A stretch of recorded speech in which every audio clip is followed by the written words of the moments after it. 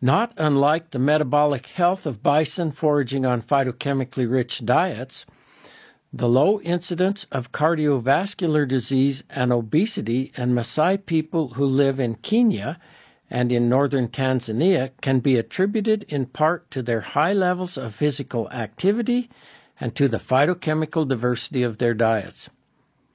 They add up to 28 herbs to meat-based soups and 12 herbs to milk.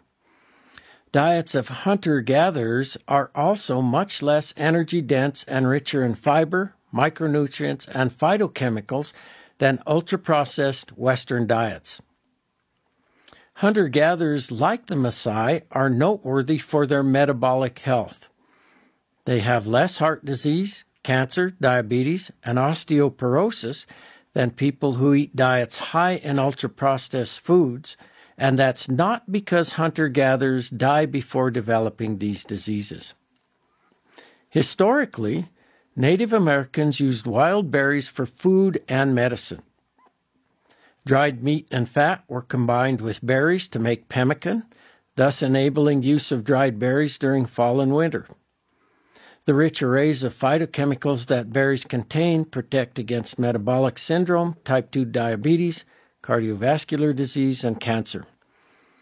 Phytochemicals can counter all the hallmarks of cancer that occur during the multi-step development of tumor cells. Those hallmarks include sustaining proliferative signaling, evading growth suppressors, resisting cell death, enabling replicative immortality, inducing angiogenesis, and activating invasion and metastasis. Unlike in the United States, eating traditionally processed red meat is not associated with increased risk of colon cancer in Morocco, likely due to the differences in how red meat is processed in the two countries.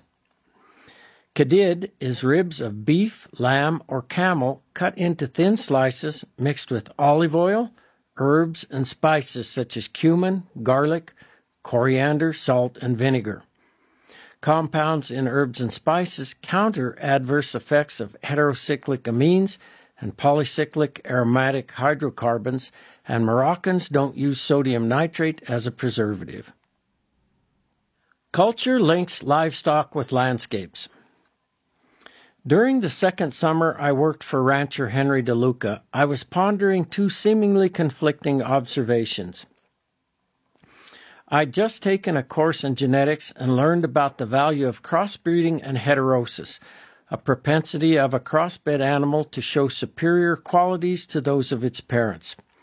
I knew, though, Henry kept his own replacement heifers to maintain his herd, so I asked him why he didn't buy replacements of different breeds from other ranchers. He began by telling me a story about the time he bought replacement heifers and put them on the Mount Chavanaugh grazing allotment. He had a devil of a time finding them on the mountain during the summer.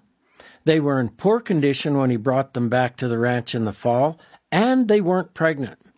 He then told me about the time he had to move his cattle herd to South Park for, quote, the summer from hell. He had a hard time finding his cattle because they were constantly moving.